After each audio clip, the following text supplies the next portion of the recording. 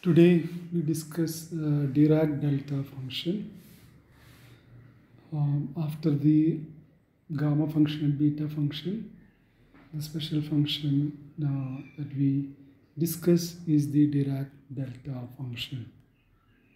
It's a function that is used to get a precise notation for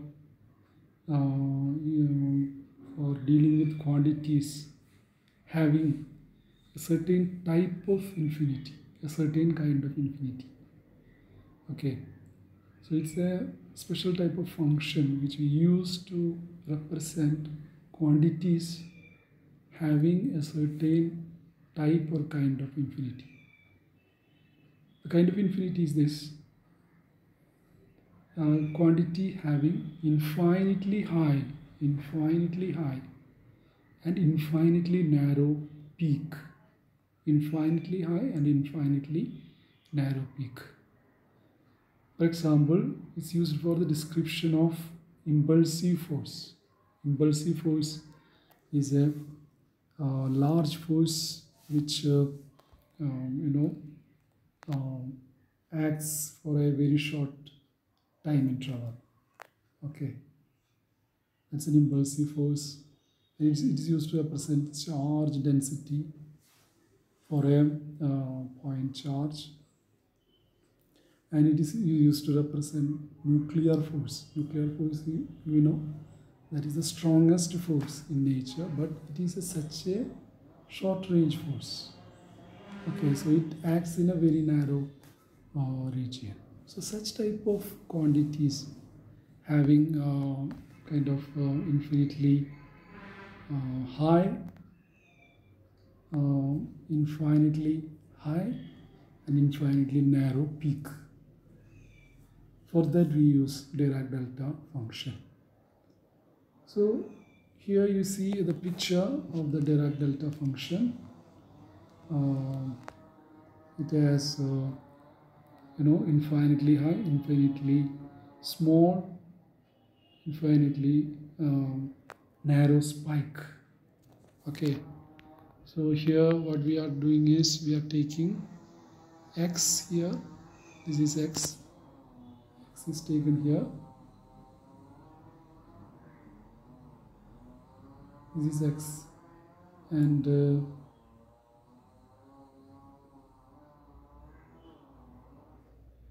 here we have the delta x, and here we have x equal to 0. Okay, x equal to 0. So at x equal to 0, we see the function delta x, which is taken on the y-axis. It has a large value, and this has to be very narrow. This is narrow, narrow width, very narrow, and a very high peak. So this is the Dirac delta function. Then mathematically the Dirac delta function is shown here.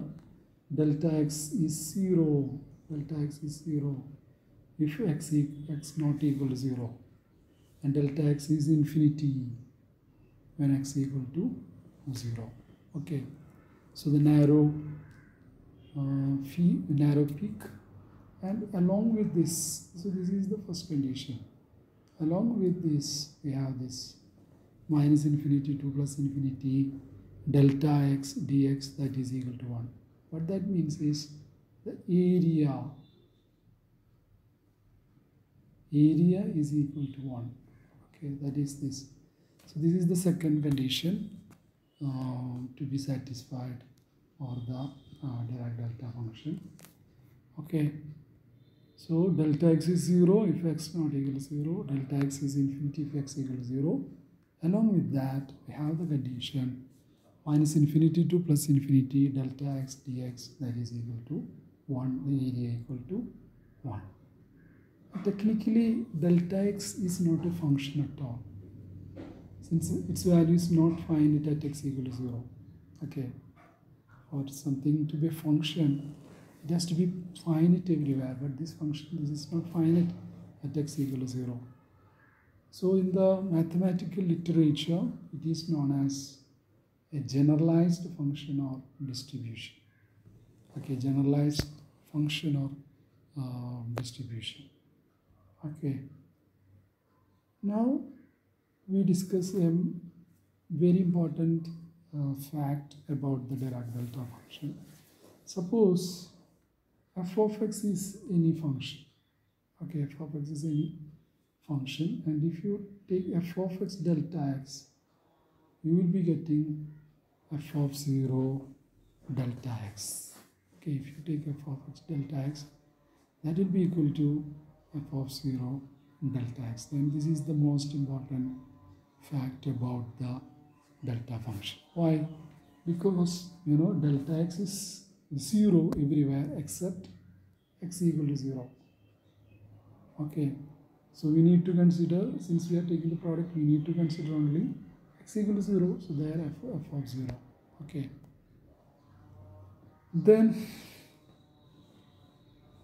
once we have got this f of x delta x equal to f of 0 delta x, we can say integral minus infinity to plus infinity f of x delta x dx. Okay, f of x delta x dx. This is equal to minus infinity to plus infinity f of 0 delta x dx. And I can take this f of 0 here outside the integral. Okay, I can take f of 0 outside. So what is remaining in the integral is delta x dx only. Okay, so only f of delta x dx. F of 0 is coming outside. So what we get is, since minus integral minus infinity to plus infinity delta x dx equal to 1, since it is 1, we will be getting f of 0 here. Okay, so this is an important result regarding the Dirac delta function. Another interesting thing is, we can shift the spike from x equal to 0 to some other point x equal to a. Earlier we had got the spike at x equal to 0. Okay, but the spike can be at another point, say a, x equal to a. Okay, that also is possible. So that is shown here. See, what we have is delta x minus a here. So what we have is delta x minus a here. And see, this is x equal to 0.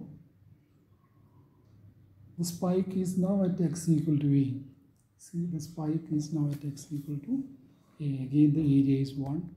So the definition is this: delta x minus a, that is equal to, that is actually equal to 0. That is equal to 0 if x not equal to a, and it is infinity if x equal to a. And this integral minus infinity plus infinity delta x minus a dx, this is equal to 1. This is equal to 1. Okay, so this is the Dirac delta function. Okay, this is the Dirac delta function when the spike is at x equal to a. Okay. Now, as we wrote earlier, I can write f of x delta x minus a as equal to f of x delta x minus a is equal to f of a delta x minus a. Okay, because f of x, the delta x minus a is non-zero only at x equal to a. Okay, so one can write f of x delta x minus a is equal to f of a delta x minus a. Also, minus infinity to plus infinity f of x delta x minus a dx is equal to f of a. It is equal to f of a. Okay, because of this, I can write it as equal to f of a. Also, another way of writing the delta function. You see here we have this minus integral minus infinity plus infinity f of y. Okay, f of y. Delta x minus y dy. Delta x minus dy, that is equal to f of x. Okay. See here what is varying? Y is varying. And when x, delta x minus y, kind of delta x minus y, this is equal to 0 when x not equal to y. Okay. So delta x minus y is 0 when x not equal to y, and it is equal to infinity when x equal to y. So this is what delta x minus y is. Okay. So we get this result. So this is how we define the Dirac delta function.